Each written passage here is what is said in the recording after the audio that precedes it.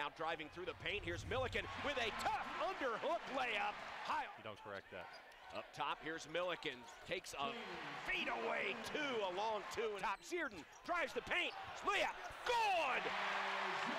Good series for the scoring drought, but the Jays haven't been able to score much either. Here's a give underneath. Grissel with the layup. Jays, they want to run. Here's Chapman, feeds Milliken. Milliken off the glass. Yes, sir! All the way out up top. Now they'll go a long three by Searden. Yes, sir! Isaiah Searden. Milliken skips it into the corner. Chapman will take the three. Oh, it rolls out, but Toby Hegner is there.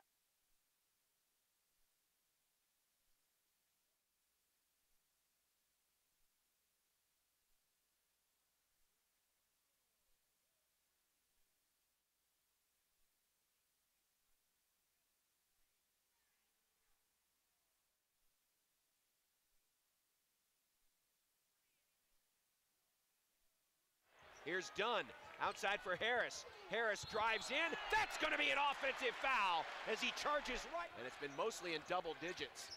Here's a drive in by Milliken. Nice change of hands, and the scoop layup is good. Game losing streak.